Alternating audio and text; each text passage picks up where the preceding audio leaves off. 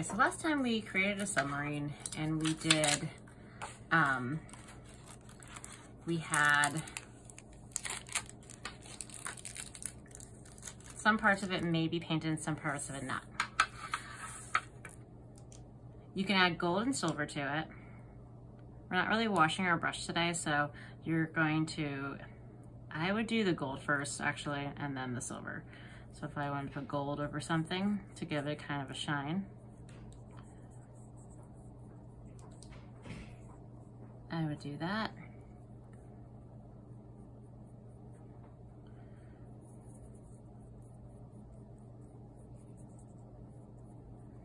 The gold shows up better on things, like yellow. You can see that if I do it on that, it kind of shows up. And then I'm gonna do silver for the body. And actually, I think I have to go back and do some gold for the windows.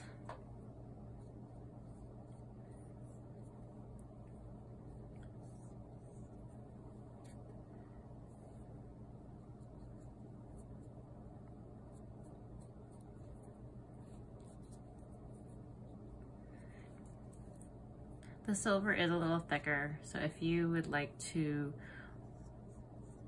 get it thinner, just try to spread it out a little more. Or like I just did, I kind of rubbed it. So I could do that. And it's okay if you get outside the lines because we're gonna cut this thing out.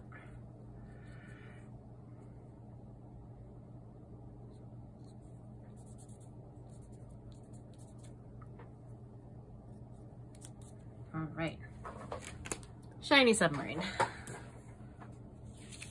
Remember, keeping this white, we're gonna cut it out next time.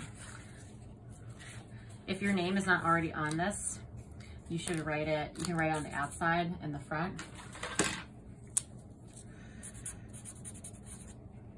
And maybe your teacher, since we don't need this outside part.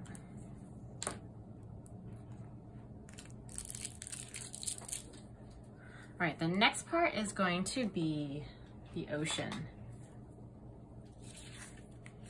So you have blues and blacks. Go ahead and put our name on the back and our teacher.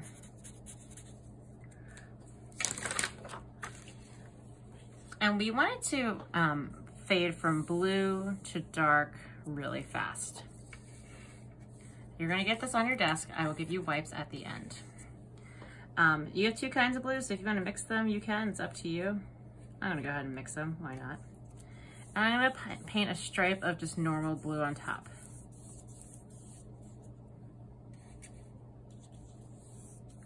Now to make it darker, I'm gonna add some black. So I'm gonna touch my black pile, I'm gonna mix it in. See how it gets darker? Get a little more, mix it in.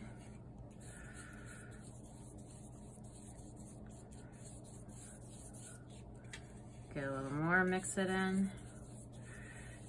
And it should start getting pretty dark pretty quickly.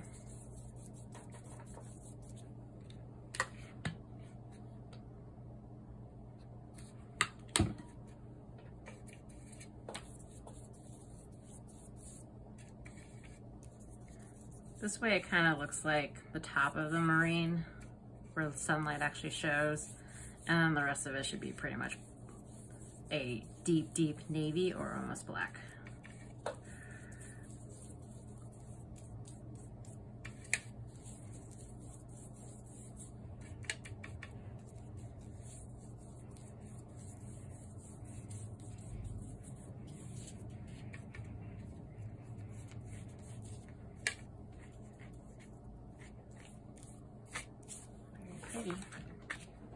When you're done with this,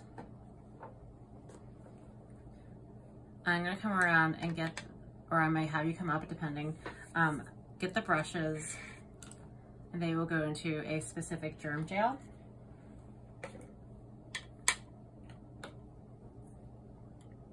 And then you will take out your sketchbook and you will go onto my Canvas page and you will find where you can find a how to draw of your sea creature. If you already have your sea creature, that's great. But we will talk about that. You need to draw in your sketchbook the size of your sketchbook page. So that way when you copy it onto your transparency, it will be big enough in this composition. But when you're waiting, you raise your hand, I'll come and get this and your submarine and put it on the drying rack. And then in your sketchbook, you're gonna go back, go on, well, we're gonna clean up first, and then you're going to go on to my Canvas page and start drawing your marine life animal.